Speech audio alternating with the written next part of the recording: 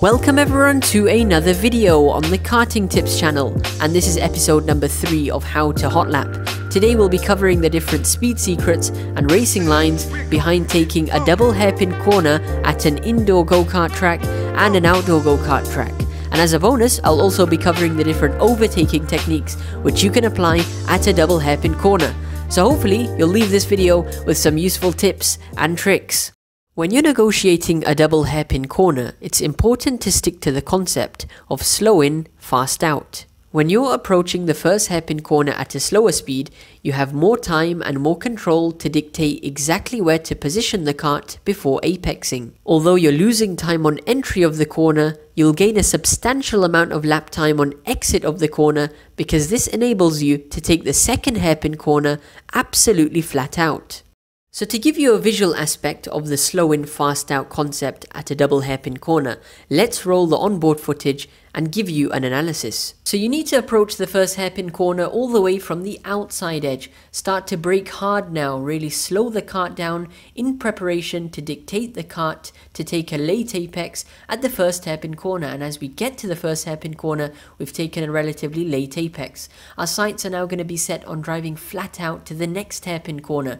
Remember, you don't need to brake over here, just drive smoothly but flat out. And for the second hairpin corner, again, take a relatively late apex. Your job is not done now because you need to run the kart all the way out to the outside edge, really maximizing your exit speed and fulfilling the concept of slow in but fast out. Now let's ride on board at the Jordan Speed Center, which is also an outdoor go-kart track, except this time the double hairpin corner is slightly wider. So you need to approach the first hairpin corner from the outside edge and now start to get your braking done and really slow the kart down in preparation to take a middle apex at the first hairpin corner. And as we throw the kart into the first hairpin corner, we're gonna do a middle apex.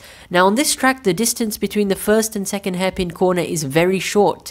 So rather than wasting meters and running the kart out to the outside edge, only run the kart out to the middle part of the track on exit of the first hairpin corner. So you're saving meters, and this way you can get a smooth run heading towards the second part of the hairpin corner. Make sure you leave a 3/4 gap on entry and absolutely flat out once again. No need to brake over here, aiming once again for a middle apex. And as we get to that apex point now, we've executed a perfect middle apex. Now your job is almost done. You just need to run the kart out to the outside edge, maximize your exit speed, and you've nailed that racing line perfectly. The Jordan Speed Center actually has a zip line which runs above the karting track, so the footage I'm going to roll is actually taken from the top of the zip line, and we're going to be focusing on that small speck which is a go-kart where the red arrow is pointing, and let's see the racing line that the driver takes through the double hairpin corner.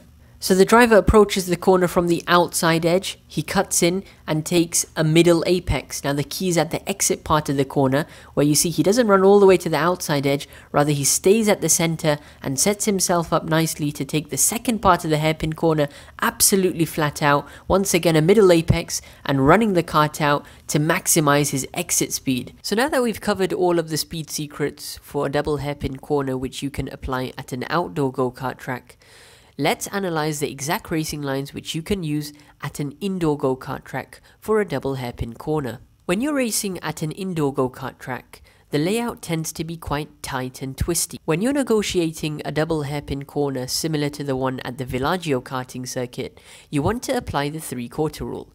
The 3/4 rule, as first introduced in episode 2 of How to Hot Lap, is where you'd approach the corner either 3/4 away from the inside edge or 3/4 away from the outside edge, depending on where the grip is located. So now let's ride on board at the Villaggio karting circuit to give you an analysis on how to take a double hairpin corner at an indoor go-kart track. So in this case, the red circle acts as a reference point on where you should be approaching the first hairpin corner from.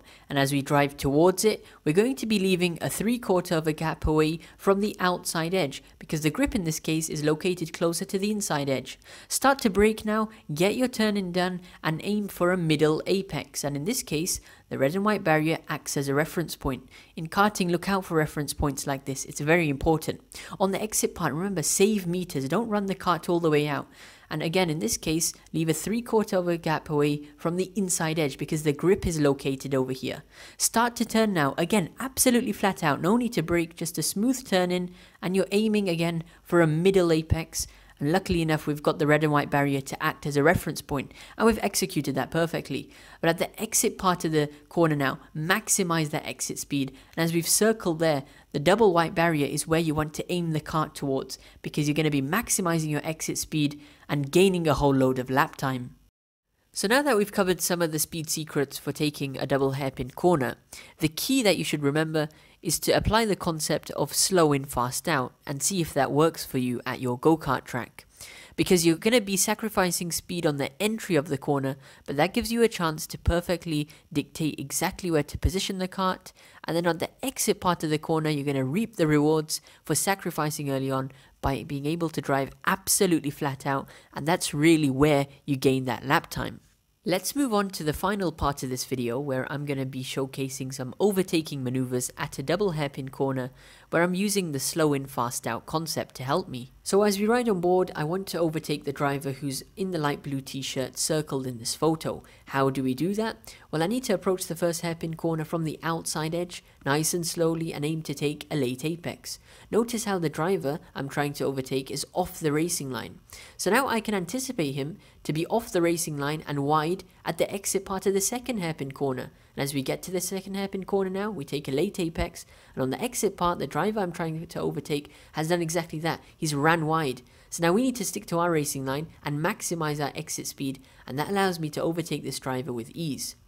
For another example, we're going to try to overtake the driver in the black t-shirt this time, who's circled in this photo. He's going to do a similar thing. As we approach the first hairpin corner from the outside edge, he runs wide at the mid part of the first hairpin corner, as you can see, off the racing line.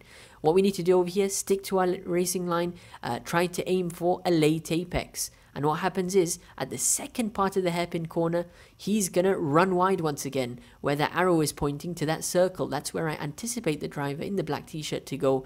And at the exit part of the corner, look at that. He's ran just slightly wide there, but we're going to maximize our exit speed here and make the overtake stick perfectly.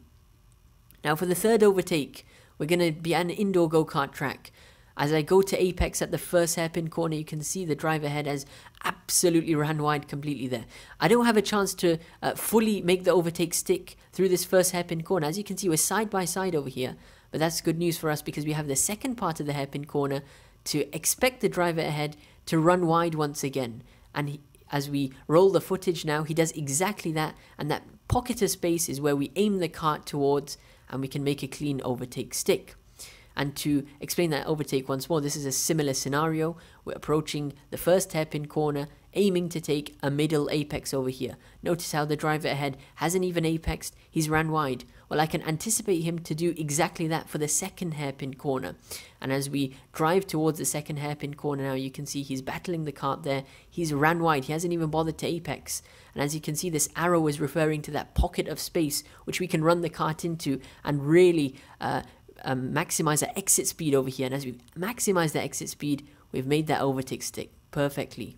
And with that, guys, we're going to conclude the third episode of How to Hot Lap. I hope you did enjoy this episode, and I hope you learned the different speed secrets which we've covered.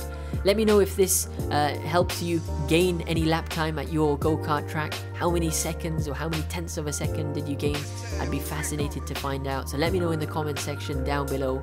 Be sure to share this video with your friends. You obviously don't want to share it with your racing rivals though. But until the next video, guys, I will see you next time.